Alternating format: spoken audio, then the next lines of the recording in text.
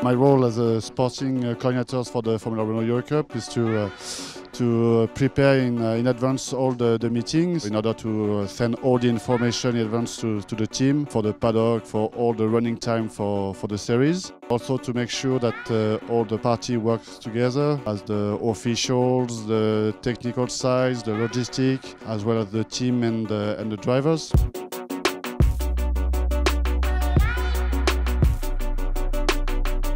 In order to make an efficient entry, I'm on site one day before the installation to make the design and to place all the team at the correct time on the second day.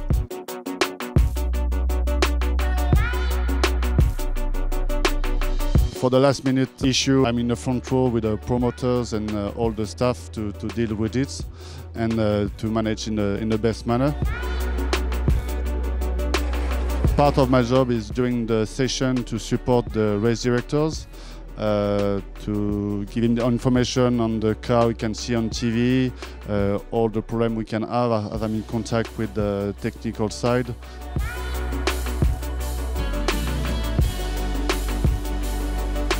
I'm always in contact with the team by the radio and in a WhatsApp group.